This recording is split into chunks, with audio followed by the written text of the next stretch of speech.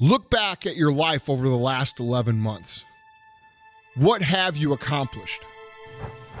Have you done what you said you were going to do on January 1st last year?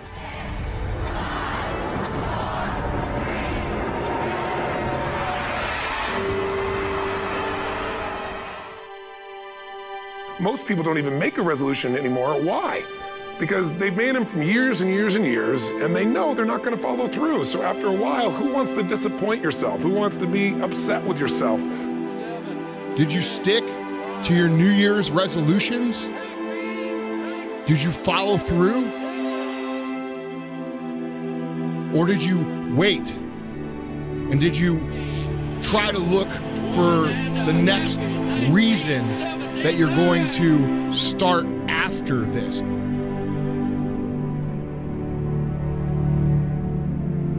Did you do it? Or did you just talk about doing it? Why even bother to set a new standard for this year? You know it's going to be the same as last year. Well, it's that time of year again. We start to feel real happy. Why? Because we're not going to work.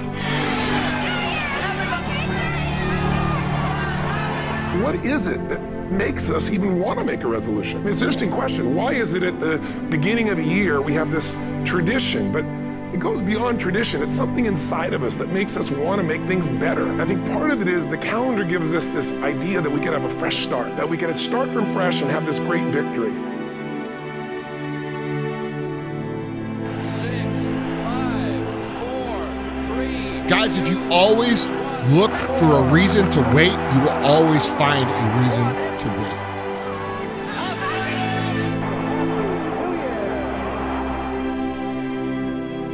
Doing anything successful, doing anything important, doing anything rewarding is going to make you inconvenient. It's going to make you feel as if you're doing things that are hard.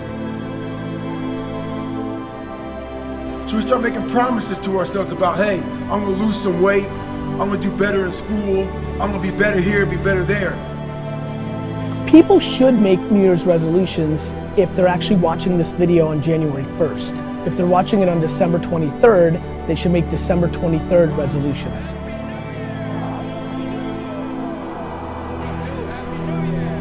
Here's Rocket Eve, 93. 4, 3, happy 1994. When did you define yourself? I mean, really, how many years ago did you come up with what you could and couldn't do in your life? How many years ago? Most people, if they really look at how they're living their life today, it's based on a set of standards, a set of beliefs that they made choices about 10, 20, 30 or more years ago. When all of that noise is gone, it's quiet, and it's you against you. 1996. 3, 2, 1, happy 1997. And now all those endorphins are gone. And the promise you made about getting up early and getting after it to go lose weight, study harder, guess what? And this attitude of waiting and looking for a reason and looking for another amount of time or another event to put off your actions, super focused, accurate reflection of the attitude that's gotten you to the place that you are right now, currently anyway. Hardin wrote his mother a note. P.S. Keep this paper. I'm gonna be a star.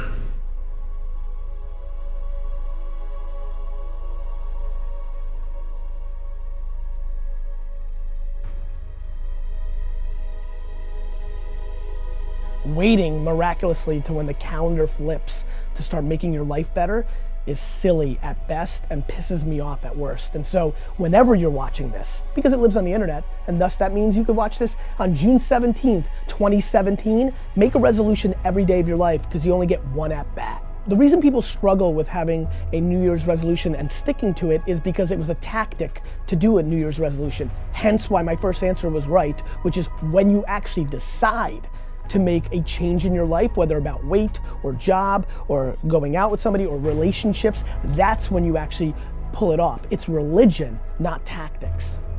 There's always going to be a reason to wait.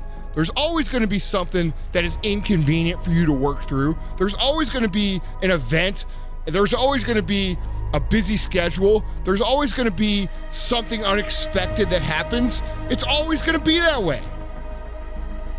There's always going to be a reason for you to get focused now, and there's always going to be a reason for you to do what it takes now if you want it bad enough. Progress equals happiness, and if we can make progress on a regular basis, we feel alive. And that's why at the beginning of the year, we get this thing like, okay, I can have this fresh start. I could really do what my soul desires. I could expand, I could grow, I could improve, I could change. Or maybe better than change, I could progress. It's easy to fall into the loving the idea of something. When is it going to be time for you to quit lying to yourself? If you're going to have lasting change in anything, you're really talking about just raising your standards. I mean, I always tell people, if you want to know how to change your life, I give it to you in 3 words, boring as it sounds: raise your standards. It's hard to fall into the habits of action to actually achieve something. We'll be one of the largest environmental rescue operations yet.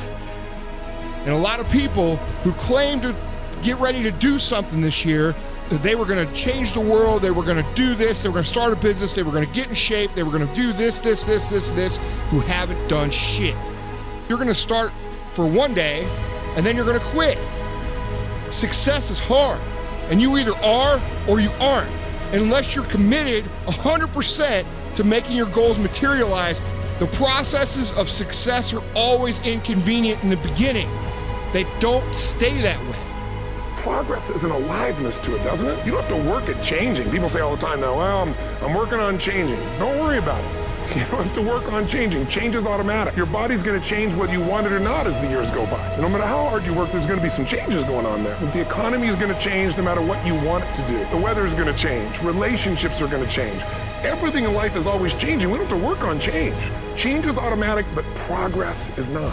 You got to change, you got to improve, and you got to go through a simple process fundamentally to make that progress. First step, vision that's compelling. Second step, make sure that they're strong enough reason to follow through.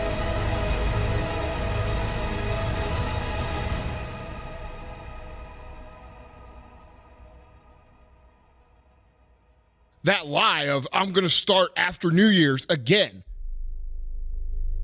So if you want to make real progress, then you really got to look at your life in a different way. You got to say, I got to take control of this process and not just hope it's going to work out like people do who make a resolution. Because really, isn't that what they're really doing at the beginning of the year? They're saying, well, here's my resolutions for the year, and they really basically tell you their wishes. It's their wish list. It's what they hope it all comes together. And then they call it a resolution, but they don't know what a resolution is. When you resolve something, to have a resolution is to resolve it. When you've resolved, this is how it's going to be. That's when you cut off any possibility except the thing you've committed to. If you stick with it, if you give it time, if you work through the inconveniences, they become habit. And when your actions become habit, guess what? They are done with passive effort, passive thought. It's just something automatic. And if you can create automatic actions that are positive in your life, you're going to create automatic winning. Success is about now resolutions. It ain't about New Year's resolutions. You could be the guy who is going to make New Year's resolution number 47 or 32 or 23, or you could be the guy who's going to make now resolution number 1 and actually make shit happen.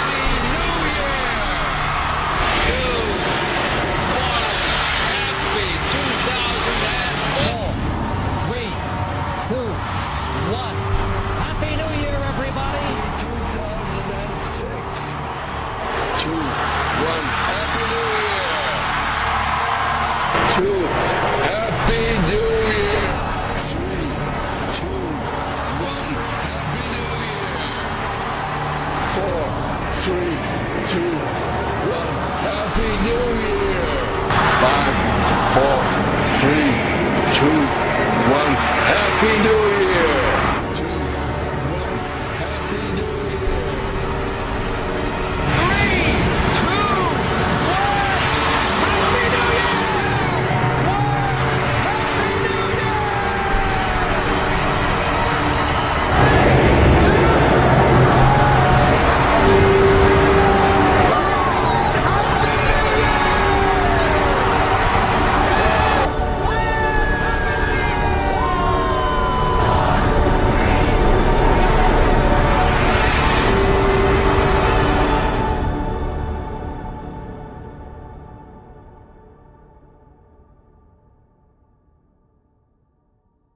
One thing I've learned in the last 33 years of working with people from now over 100 countries, 4 million people, is human beings absolutely follow through on who they believe they are. If you said to me, well, I'm really gonna work hard to stop smoking. I've been a smoker my whole life and I am a smoker. I know your days are numbered. You're gonna be back smoking cigarettes again because we all act consistent with who we believe we are. The strongest force in the whole human personality is this need to stay consistent with how we define ourselves.